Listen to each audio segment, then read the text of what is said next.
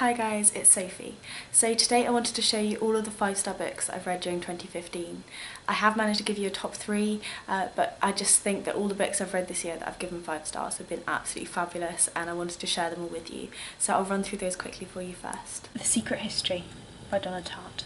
The Enchanted by Rennie Denfeld. The Children Act by Ian McEwan. Antigone by Sophocles. Reasons She Goes to the Woods by Deborah K. Davies. Socrates' Defence by Plato. Forgive Me, Leonard Peacock by Matthew Quick. Sputnik Sweetheart by Haruki Murakami.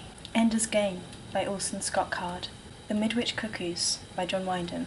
A Monster Calls by Patrick Ness. The Circle by Dave Eggers. The Drowned Life by Jeffrey Ford. The Martian by Andy Weir. The Bees by Laline Paul. Surface Rights by Melissa Hardy. The Dig by Simon Jones. The House on Mango Street by Sandra Cisneros. Feral by Janet McAdams. Aristotle and Dante Discover the Secrets of the Universe by Benjamin Elias Sinez. Through the Woods by Emily Carroll. Night Film by Marissa Pessel. A Little Life by Hanya Yangahara.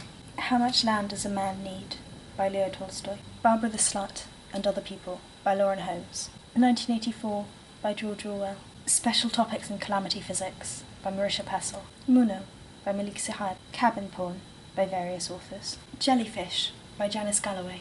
And last but not least, One of Us by Asne Stanisad. Okay, so the top 3 in order. In third place is Reasons She Goes to the Woods by Deborah K. Davies. This is a sort of novel told in vignettes about a very disturbed young girl, her life and the way she's interacting with other people, her family, her brothers, and sort of this odd relationship she has with her father as well. It's really disturbing, but it's really innovatively told. I think I showed you before, each one is just one single page, and I think that's so clever. It read so quickly, and there were just little turns and twists of phrases that were just absolutely just incredible, and it has stuck with me, the idea of this strange little girl, and one of the scenes at the beginning in particular, I just can't get out of my head. It's a really creepy book, and if you do like darker and more disturbing topics in your reading, then I would recommend this one. And then number 2, which is sort of so close to being number 1, but I think that's just a little bit of an edge. Number 2 is A Little Life by Hanya Yangahara. I spoke about this one in my review, so I'm not going to talk too much about it now, but I just think for me this one was about the characters rather than the writing, and I just think it took me somewhere different. It's certainly the book that I can think of that's affected me emotionally the most this year, and the one that I would sort of find myself recommending to people most, which is sort of a tough one for the number 1 spot.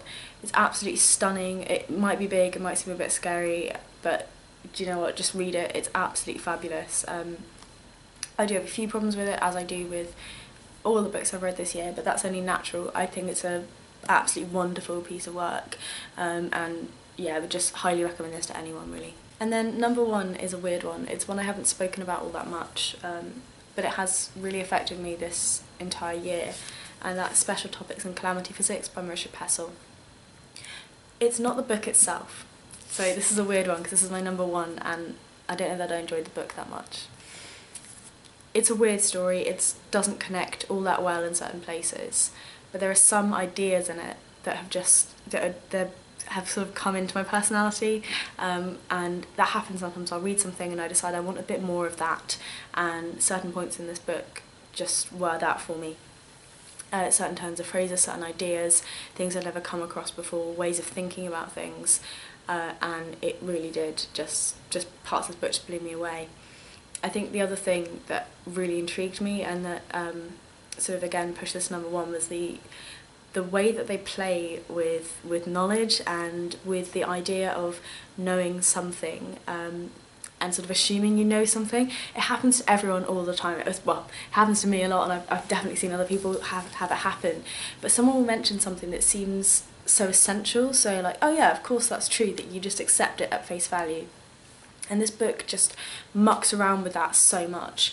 So you have sort of quotations from people that did exist, but that they'd never said, or in a context that would never make sense when you actually think about it for a minute or two. But it tricks you into that false sort of intellectualism almost. I think it's done best when you sort of see there's a core curriculum in here, there's a reading list, and the majority of the books are real, as it would be in life. The majority of the times people say something, it's going to be real, but dotted through it are these imagined texts, these imagined writings, these imagined places, and I think it's a really eye-opening read in that, and I think it challenged me throughout the way I was reading it, and it challenged my acceptance of facts within books. Really, really interesting. I love it when a book makes me think something slightly differently. So whilst the story wasn't my favourite story that I've read this year, certainly, and I did have some major problems with some of the characters, some elements of this book were so clever that it's just brought it completely to the top of my list.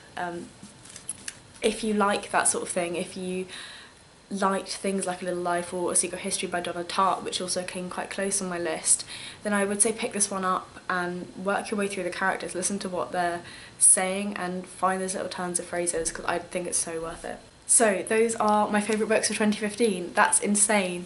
I can't believe that it's done, and I've read so many beautiful books this year, so many things I am so pleased to have gotten my hands on and experienced. I hope the year's been the same for you, and please leave me recommendations down below. It's 2016 soon, and a whole new year of reading to get into new books and new authors, so I'd be really interested to know what your 3 favourite books of the year were, and if there's anything in particular that you think changed the way you read this year. Thank you ever so much for watching, and I will see you soon in my next video.